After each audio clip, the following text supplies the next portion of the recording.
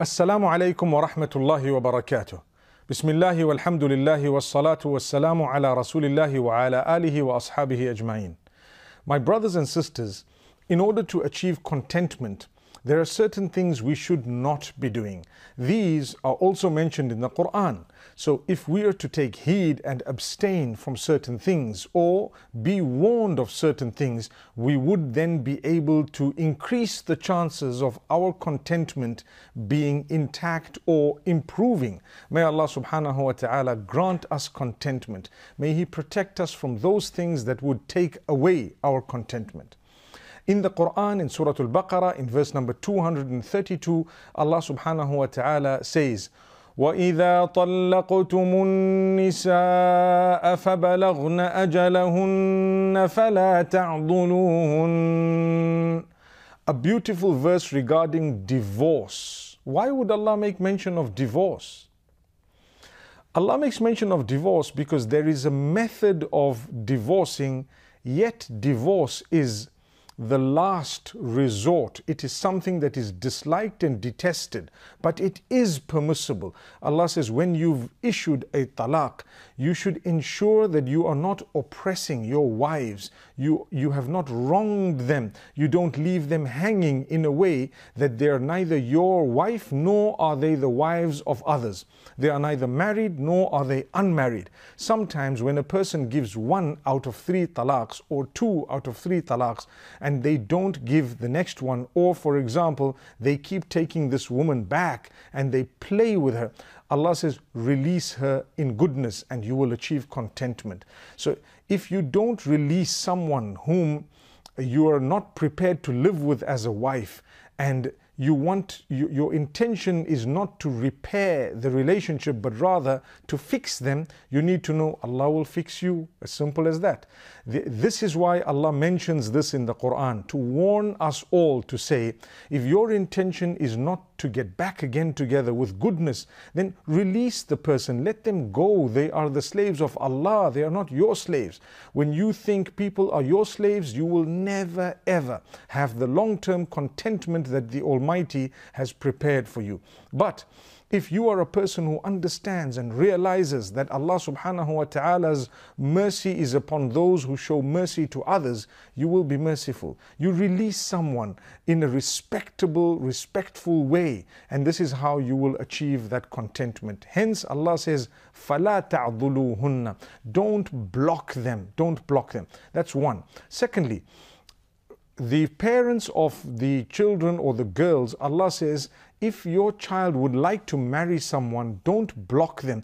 Even if they would like to return to someone they were previously married to, let it happen. Have a big heart. These are adults. They know what's better for them. Sometimes we are more stubborn than the principals. We are more stubborn than the people involved in the problem primarily. So it becomes a big issue. If you want contentment, ask yourself, if Allah has allowed this, who am I to disallow it? And in that way, you will be able to achieve lots of contentment. We look at another verse in the Quran that is very, very important. It's called ayatul kursi, where Allah subhanahu wa ta'ala speaks about the protection, the greatness of Allah, the fact that He protects, He looks after. This verse, if it is repeated in its recitation every morning and evening and after every prayer, Allah subhanahu wa ta'ala will definitely grant us protection from the devil. Hence the contentment comes in. May Allah subhanahu wa ta'ala grant us from that contentment.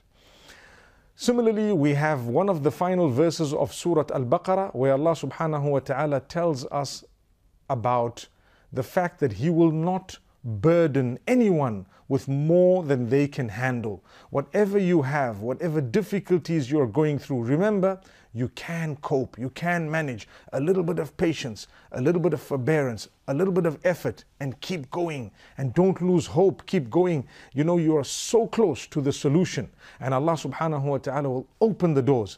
Keep going.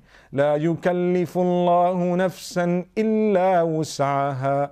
Allah does not place upon place a burden upon someone more than they can manage and handle. So this is from Allah.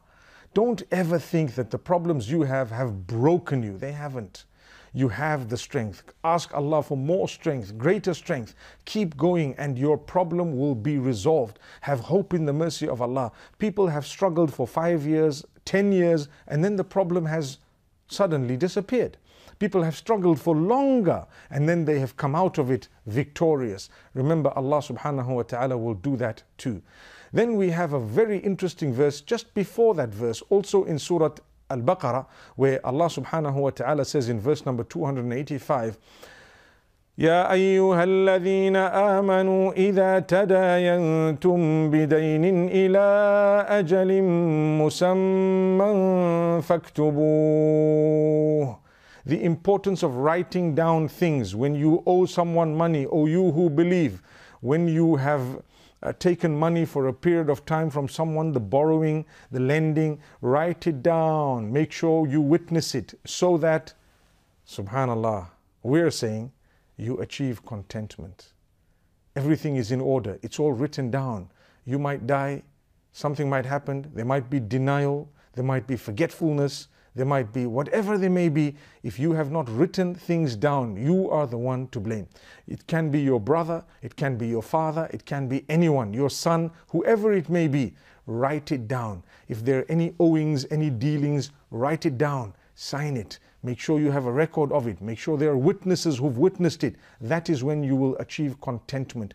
People have lost sleep. They've lost relations. They've lost their health. They've lost their wealth because they haven't written things down. Look at how blessed the Almighty is. How merciful He is. He's actually teaching us to write things down so that we don't lose sleep, so that tomorrow we're not in trouble. May Allah subhanahu wa ta'ala grant us a deep understanding. We take this for granted, but I promise you, you want contentment?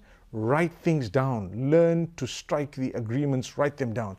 May Allah subhanahu wa ta'ala bless us. And may Allah subhanahu wa ta'ala grant us a good understanding. The next surah is Surah Al-Imran. Surah Al-Imran, Allah subhanahu wa ta'ala speaks about so many things, and we're only going to pick a few little points by the will of Allah subhanahu wa ta'ala. Allah subhanahu wa ta'ala speaks about the importance of silence. Subhanallah. You know, the words we utter, we are the kings. We are in control of the words we utter. The minute we've uttered them, they are in control of us. Remember that. Before you utter a word, you are in control of the word. The minute you utter that word, the word becomes in control of you. So Allah subhanahu wa ta'ala addresses this matter twice in Surah Al-Imran. Once with the story of Zakaria alayhi salam, and the second time the story of Maryam alayha salatu wassalam. Allah subhanahu wa ta'ala says, when Zakaria was given the news that he was going to have a child, he felt a little bit embarrassed because he was old and so on. He says, oh Allah, give me a sign. And Allah subhanahu wa ta'ala says, آيَتُكَ أَلَّا تُكَلِّمَ النَّاسَ ثَلَاثَةَ أَيَّامٍ إِلَّا رَمْزًا وَاذْكُرْ رَبَّكَ كَثِيرًا وَسَبِّحْ بِالْعَشِيِّ وَالْإِبْكَارِ. Allah says, the sign that we're giving you is not to speak to people except with some signs. And remember Allah a lot. وَاذْكُرْ رَبَّكَ كَثِيرًا. Increase the remembrance of Allah and declare His praise in the morning and in the evenings. You will achieve success. Allah will protect you. Allah will grant you contentment. Sometimes we speak too much. Sometimes we say things. Sometimes we end up becoming vulgar, abusive with our mouths.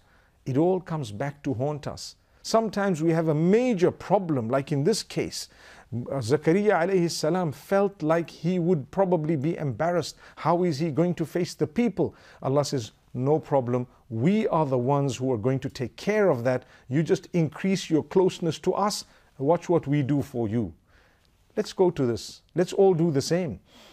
When Allah subhanahu wa ta'ala has tested us with something difficult, we develop the relationship with Allah, and look what He will do for us. Not all the time is silence golden, but at certain times silence is definitely golden. May Allah subhanahu wa ta'ala grant us ease. So my brothers and sisters, here is another point of contentment. Watch your mouth, watch your tongue, number one. Number two, develop your closeness to Allah by declaring His praise a lot and by remembering Him often, and you will see how Allah will calm you down. Allah subhanahu wa ta'ala will definitely give you the calmness. You know, when you're quiet and you watch people say things and do things against you and about you, it depends what it is. There's no blanket rule to say be quiet about everything, but at certain times you need to think. Perhaps by you saying something, the problem might become bigger. Hence, it's better to just remain silent. And this is why Allah subhanahu wa ta'ala says in verse number 54 of Surah Al-Imran, وَمَكَرُوا وَمَكَرَ اللَّهُ وَاللَّهُ خَيْرُ الْمَاكِرِينَ. They plot and Allah plots, and Allah is the best of planners. Allah's plan is definitely the best. People plot against you, they may plot against me, they may plot against whatever and whoever. The evil plot will only affect negatively those who have plotted it, because Allah has a plot better than all of that. Allah knows. In fact, when we say the makr of Allah, we would actually translate it as the plan of Allah. For people, it's an evil plot. For Allah, it's not an evil plot. It's the counter of the evil plot known as the good plan. So Allah has a good plan to combat every evil plot. You just have to bear patience and take heed. The next time someone does something to plan your downfall, smile, because your downfall or your success is solely in the hands of Allah. It's not in their hands. Allah has not kept your bread and your butter in the hands of someone else, but Allah has guaranteed that He will grant it to you. You know, elevation and izzah comes from Allah. The downfall of a person comes from Allah and from themselves as well, in the sense that if they were to do something silly, they are to blame. May Allah subhanahu wa ta'ala grant us all protection. What we've said today is absolutely important. Short words, you take lesson from what we've said, and I promise you, you will achieve a lot of contentment, my brothers and sisters. May Allah subhanahu wa ta'ala grant us the ability to take heed, and may Allah subhanahu wa ta'ala open our doors. أقول قولي هذا وصلى الله وسلم وبارك على نبينا محمد والسلام عليكم ورحمة الله. Assalamu alaikum, brothers and sisters. Hope this video was helpful for you. This may help others too, so please consider sharing, and we will bring more videos in the future, inshallah. So consider subscribing and you won't miss any. Jazakallahu khairan.